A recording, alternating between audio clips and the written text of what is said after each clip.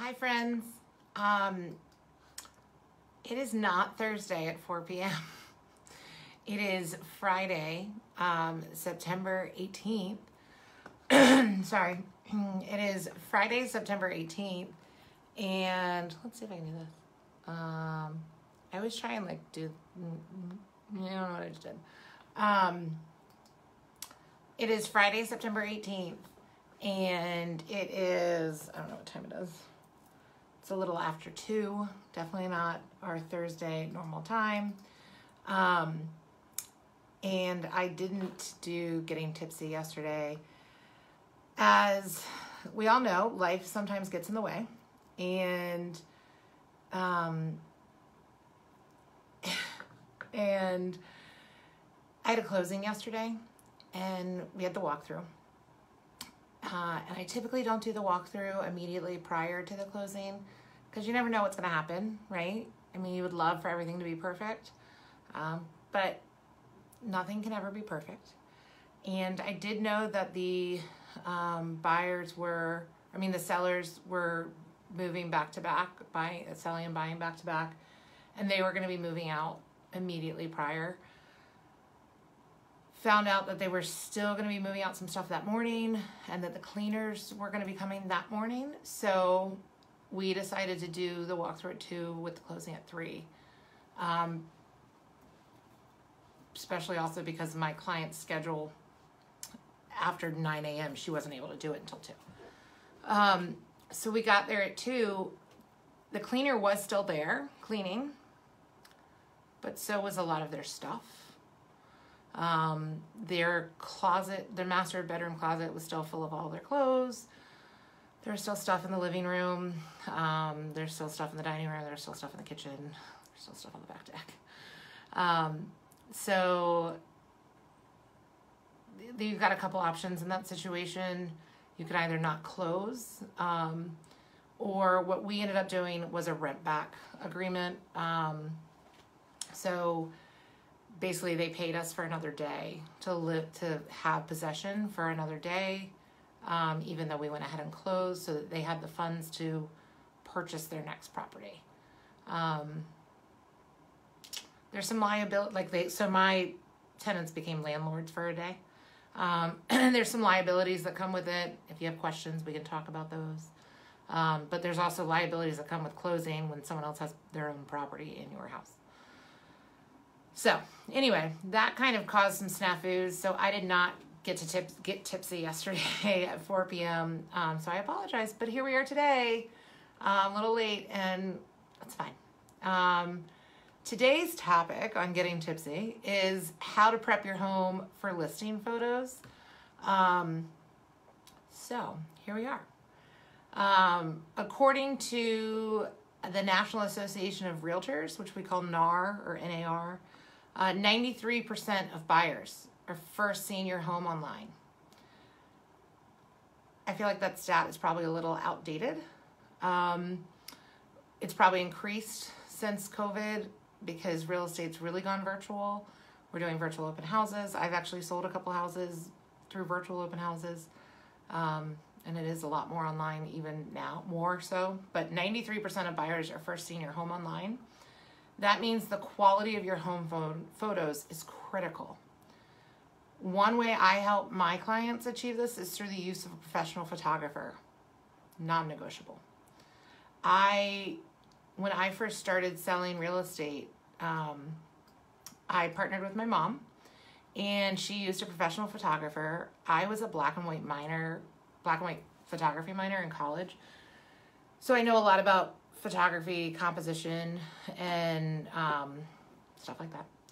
And so I kept saying to her, why are you paying someone? I could do this for you for free, and I can edit the photos and blah, blah, blah. So I started doing our photos and taking them myself. And they were fine 10 years ago, 8 years ago. But today's standards, it's not okay anymore. So I do. It's non-negotiable. We have professional photographer. Even though I can take some good photos, we use a professional real estate photographer to take our photos. Done. You can tell the difference between someone that does and doesn't. And the houses that do and that have had the home prepared properly are the ones that sell, and they sell quickly because people come to the house because it's sold online, basically. You've brought them to the house through the photos. So before those photos are snapped, your house has to be prepared and ready. Today, I'm going to go through a couple of the items that are on my checklist I share with sellers to prepare them for listing photos. Also, I should say there's all sorts of listing photos you can do. I actually, we're listing something in a couple weeks. It's a pretty big listing. And because of it, we're doing some major photography on it. So we have regular photos. We're doing an eye guide, which is a video walkthrough, a 3D video walkthrough of which includes some photos, and plans out, does a floor plan of it. And then we're doing aerial photography because it is on the water. And then we're also doing twilight photos, which shows the night, shows it in the evening with the lights and the sunset and all that kind of stuff. So there are a lot of different options you can do with photos. So just be aware of that. But, so sneak peek at my checklist. If you want to know my full list, contact me and we can talk about that. But one of the things, open all your blinds and curtains. Open them all. Let in the natural light.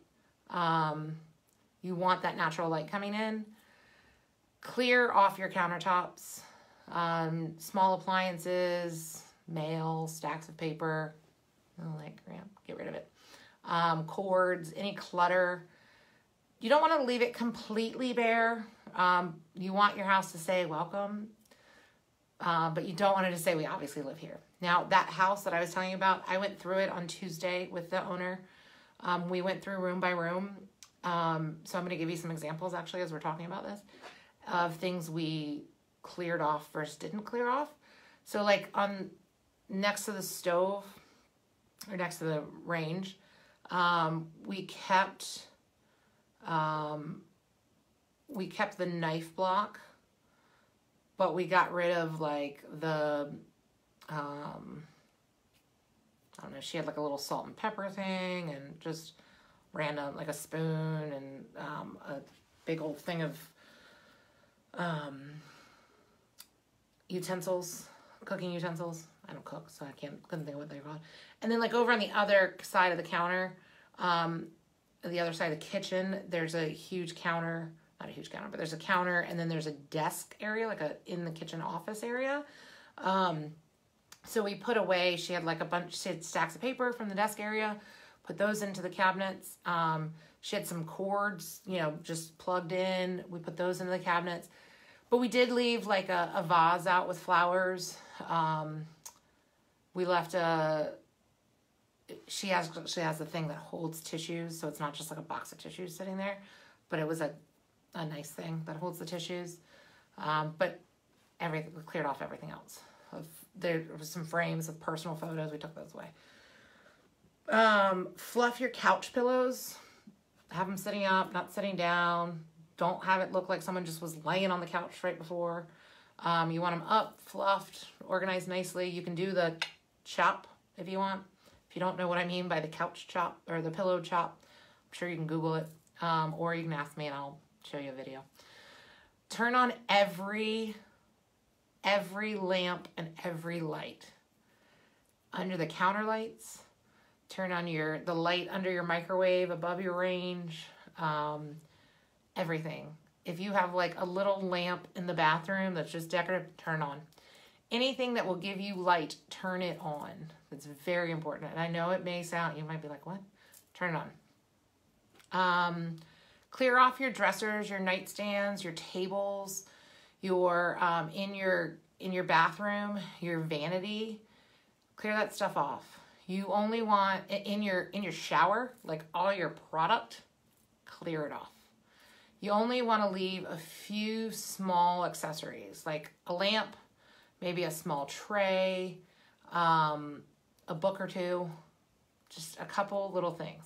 You don't want all the stuff. In your shower, just clear it up. And actually, because you're going to list the house, and this is what I told her to do, in their shower, get just like a shower caddy. Put all the stuff in the shower caddy, take it and store it away for the photos. Then you can have that in the shower. And then when a showing's coming, throw that all into the shower caddy and then put it away for the showing too. And I know that sounds like, you're like, wait, I have to live here. But you do have to live there. But people don't want to see all your product. Sorry. Bring symmetry into your bedroom with lamps anchoring both sides of the bed. You might want to add some type of hint of greenery. That might not be your thing normally, but it does make people feel very comfortable. So maybe it's a succulent or a large, just like a large leaf. If you have any of those plants that have the large leaves.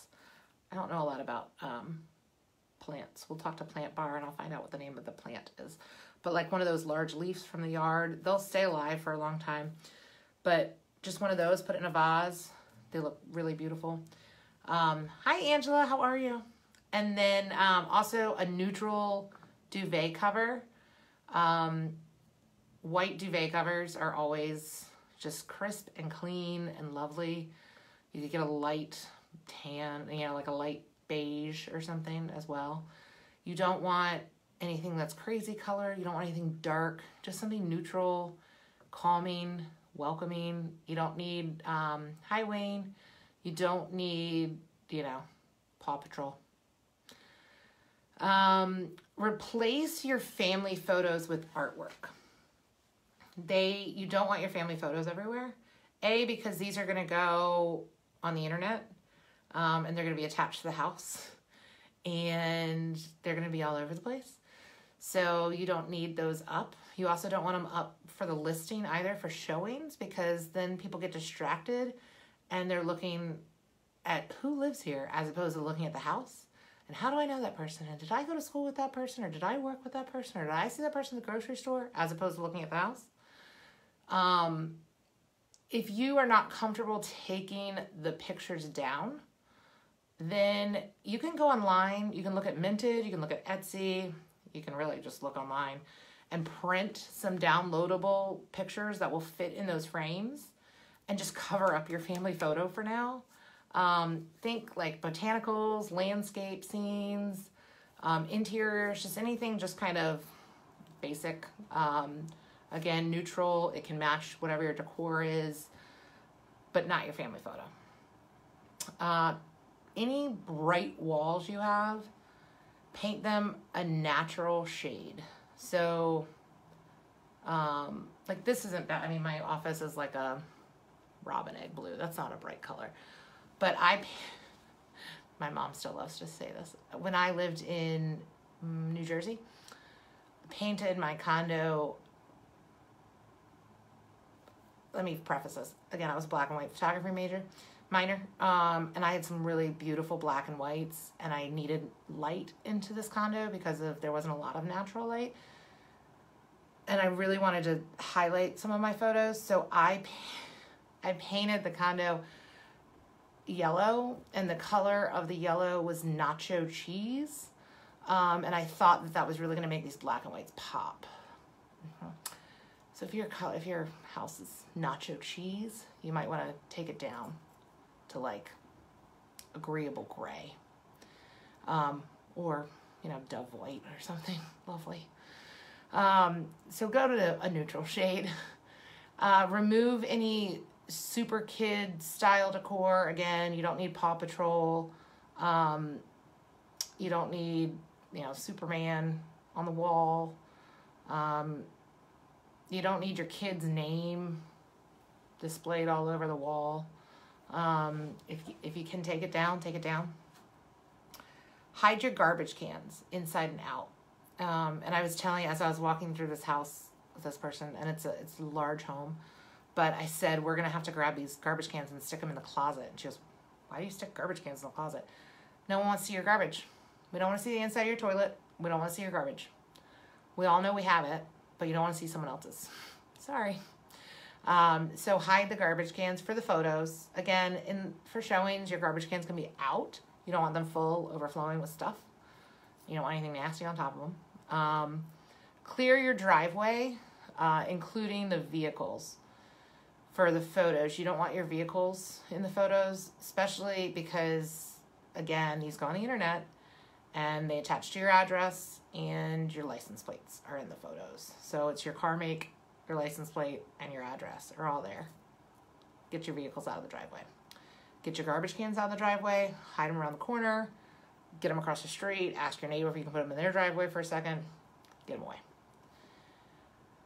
Refresh your landscaping, pull any weeds, water your flowers, fill in any bare spots. I always tell my clients to put down fresh mulch, like literally within 48 hours of the photos. You want it to look new and crisp and just pretty. Store all of your charging cords and your cables. You don't want like the cords hanging I have a thing with cords. But you don't want them hanging across the counter. You don't want them laying out anywhere. You don't want people tripping over them or anything. You just don't want people to see them. Again, we all know we have them. You don't want to see them. And also with that, you can use baskets and storage containers, not only for those, but you can use them for anything.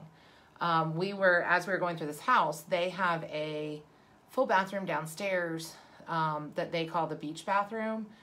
When they come off the boat and they come in this side door, there's like a laundry area and then this full bathroom with a shower so people can kind of drop their boating clothes and jump in the shower and rinse off or whatever. And they have these built-ins and they've got some towels and then they've got just random shampoos and soaps and whatever that people can just grab. And then they've got like a couple rolls of toilet paper and whatever. And that's fine because that's how they live. Hygiene. And it's just they're very casual people, as beautiful as this home is. They're very casual. The home is very livable. But you don't want to see it. So I was like, just get some bins and stick all this stuff in the bins. And then you see bins instead of random stuff. What else? Turn off all your TVs and your computer screens. During the listing or during showings, I know a lot of people like to have the television on playing music or whatever, and that's fine. During the photos, that picture can cause some distortion with the lighting in the room. A lot of times it'll do like the weird, the jagged line thingy. You just don't want to distract. Just turn it off. Let it be dark. And then close your garage doors. Nobody wants to see the inside of your garage. Close the garage doors. Just make the pretty, the front of your house look pretty. So if you would like to see the entire list, comment below, send me a DM. I'm happy to talk to you. I'm happy to give you some examples of like, here's some good photography, here's some houses that were set up well, and here's some houses that were not. Again, you have to get them to your house in order to sell your house. So you want your house to be prepared for the listing photos because that's how you're going to get them to your house. So thanks again for tuning into yesterday's episode today. Thank you for your patience. If you have any questions about what I was talking about rent back agreements, about crazy things that happen at walkthroughs or at closings, I'm thinking about starting a whole series on that. On the crazy things that happen in a transaction because crazy things happen. Let me know and I'm happy to share. And if you have any questions about anything, just let me know. Today's Friday. Have a great Friday. Have a great rest of your weekend and I'll see you guys next week. Bye.